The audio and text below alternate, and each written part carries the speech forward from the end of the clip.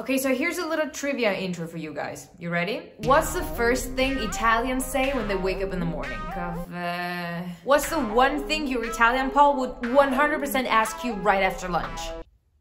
Caffè? And what would they ask if they invited you over to their place the second after you walk through the door? Ah, vuoi un caffè? Ti faccio un caffè. How do Italians greet one another when they casually run into somebody they haven't met in a while? Dai, vieni che ti offro un caffè. Or, dai, in questi giorni ci vediamo e ci prendiamo un caffè. And I know you might be thinking, Barbs, this is an exaggeration. This is an overstatement. And yes, it is. But also, it's not. Because if you live in Italy, coffee is just so much more than that.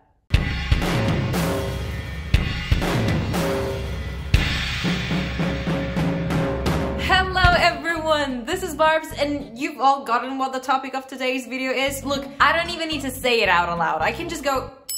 This gesture says it all. If you're Italian, this immediately translates into coffee. This is how rooted coffee is in Italian culture. We even got memes, like really bad coffee-related memes that everybody uses. Need I say more? I could just end the video here. Coffee is not only just a beverage, like a drink, but it also really is a social element. One that gives you a glimpse of how Italians interact with each other. Like, for example, going out to get coffee with somebody could mean sitting down and catching up about something, or opening up about something, or even discussing something important, or even business related. But also, coffee tells you something about how we like to unwind and like catch a break by ourselves. Coffee is that one thing everybody can indulge in, everybody can treat themselves with. In fact, coffee, mind you, when I say coffee in this context, like here in Italy, it always means espresso. Coffee is the cheapest item in every menu, at every bar, which is basically the way we call coffee shops, but we'll get to that in a sec. The price of one coffee, like of one cup of espresso, is on average within the €1, €1.50 range. And I believe that is something that probably more than anything else says a lot on how we conceive coffee, on how that is such a primary good for us. To be honest, when I travel abroad, that is still one of the first culture shocks. First reaction, shock. One of the first realizations that just hit me. Because, you know, not in many other countries, people give coffee for granted this much. Like, you walk around the street and count a big number of coffee shops, maybe not as many as in Italy, but like close. Still, coffee is definitely on the pricey side. Like, outside of Italy, it is. It's not something that you could just mindlessly purchase several times per day. Otherwise, it would cost you big money. I know it's pretty much impossible to give one single reason why the bond between coffee and Italy is so strong. However, I've always wondered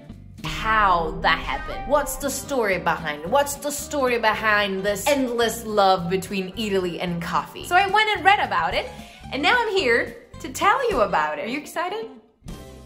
It is between the 16th and 17th century that coffee makes its big entrance in Italy. Coffee beans, especially those coming from Ethiopia, the Arabic type of beans, il caffè arabica, were extremely popular in the Middle East. They had been used to make this new brew that we now know as coffee even before the 16th century. So when the relationship and the trade between the Middle East and Italy became more frequent and more intense, coffee beans became also part of the goods that they started to exchange. And do you know where that happened? Like, which city was the headquarters for those exchanges? Venice. So coffee made its first appearance in Italy in Venice. This sort of botanist slash physician, Prospero Alpini, started to study and write about the coffee plant, the coffee beans, their properties, but also and especially the benefits you could get from them when toasted and brewed in a certain way. So that's what they started doing. Like, they started making and drinking this prototype of coffee, and they seem to love it. However, we still need to wait a few more decades before the first actual coffee place finally opened in Venice. So fast forward to 1720, when in Piazza San Marco, the Caffè Florian opened its doors. It was originally called alla Venezia Trionfante, but it became more and more popular as Caffè Florian after his founder's name, Floriano Francescani. So I guess they just decided to rebrand the business after a while. But the craziest thing, you guys, is that it still exists. Like, you can still go get a coffee at what is Italy's first, oldest coffee place ever. It was such a fun experience. All the waiters are like all dressed up, plus they enjoy striking up conversations with you, plus the coffee quality was extremely high, and overall the coffee, as I hope you saw, was piping hot, which I love. I would definitely love to go back. It's such an immersive experience into the story of what is one of the strongest Italian symbols. I mean, it's the first oldest cafe in Italy and it's still standing. How cool is that? You know what else is cool? Going to the second oldest cafe in Italy. No, I'm serious, you guys. I really did go to the second oldest cafe in Italy.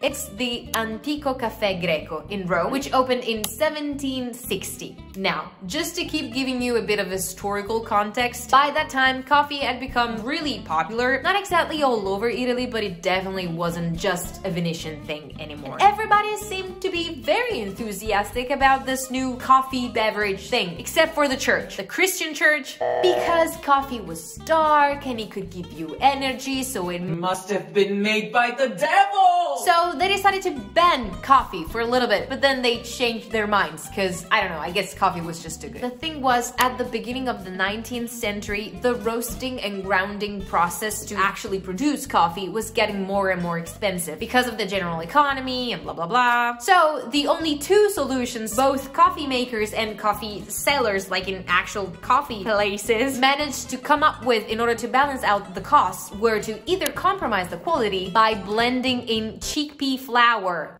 or just raise the price. And that's when, at the Antico Caffè Greco, they had an idea. They cared a lot about the quality, but at the same time, they didn't want coffee to turn into a super high-end product, which would have been affordable by the tiniest group of people. So they thought, what if we keep the final price of one cup of coffee as it is, but we reduce the quantity? Like, we physically put less coffee in the cup.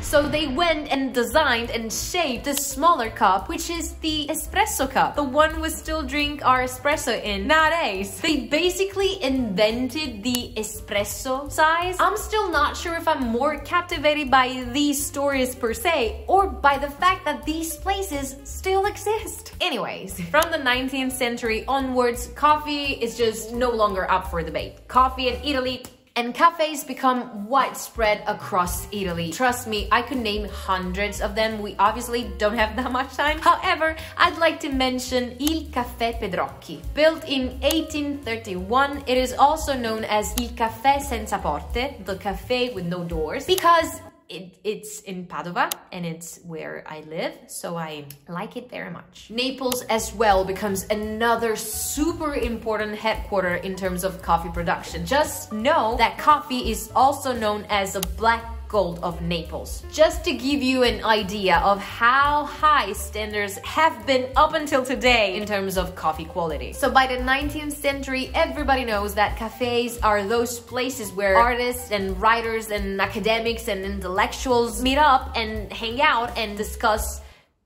things. It is towards the end of that century that cafes start to change their nature, or let's say another type of coffee place starts to have a lot of success. And that is the type of coffee place we Italians still think of when we think of going out to get coffee. And I'm talking about il bar. Now, it's not safe to say there's only one explanation to where that word comes from, but I personally like to think it's because in 1898, Alessandro Manaresi in Florence opened his Banco a Ristoro, and he wanted to call it this way because he thought, allegedly, for the first time, he thought customers could come in and choose to drink their coffee while standing al bancone, at the bar, at the counter, instead of having to get a table. And it is also thanks to this idea that coffee places started to sort of expand their customer base and became the popular meeting places we know today. I think it's a bit easier to get this social element behind Italian coffee if we take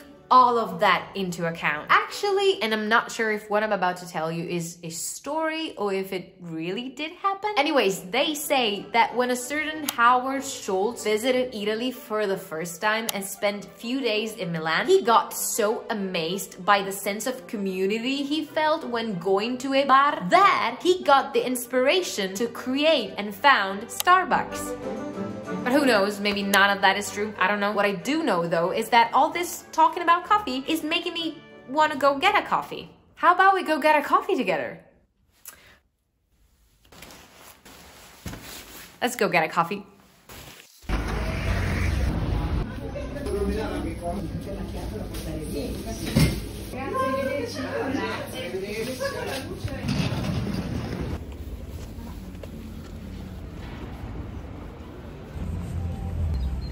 This is yet another proof that when you say coffee in Italy, you're immediately implying espresso. Anyways, thank you guys for joining me on this coffee run, and thank you for watching the video. I really had such a sweet time talking to you. If you too enjoyed, please subscribe to the channel, leave me a comment down below, and give this video a thumbs up. I cannot wait to see you next time. And in the meantime, thank you guys so much. Bye. Normali.